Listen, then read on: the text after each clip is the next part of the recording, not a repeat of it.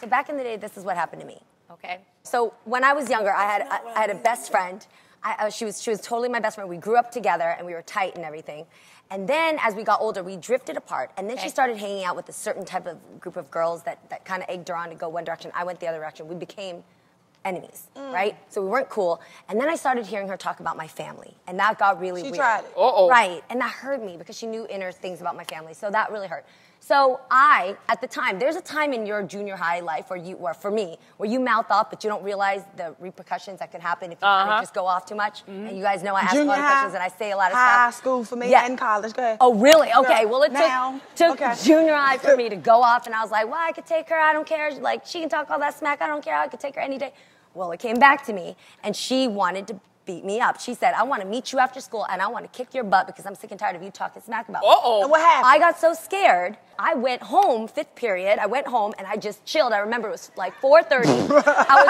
4:30, yep. I ditched the whole fight, and she came to my house, and she was ringing my doorbell. Oh, she came to your house? Came to my house. Oh, girl. My mom came out, and she looked out the window, and she said, why is Michelle out there with all the friends? Oh, no. She brought a crew with her. So this is the first time, you guys, I heard of that term of getting jumped. Yes. Like, I couldn't believe, like, she came to my house about to do this. And then I got really scared. And you know how a mom knows that look on your face? She gave one look to my face and she said, you did this, you start this, you finish it. Get up, we go.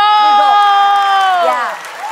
I couldn't believe it. Mama Mai. So long story short. Mama Mai don't play. I know, I can't with the believe- neighborhood. There's a point to the story. So my mom, she encouraged me. She got me up on the couch. She got me into the backyard, told Michelle, come here. You come to my house. You come here, take off your shoes, and then put them back on in the So we went in the backyard.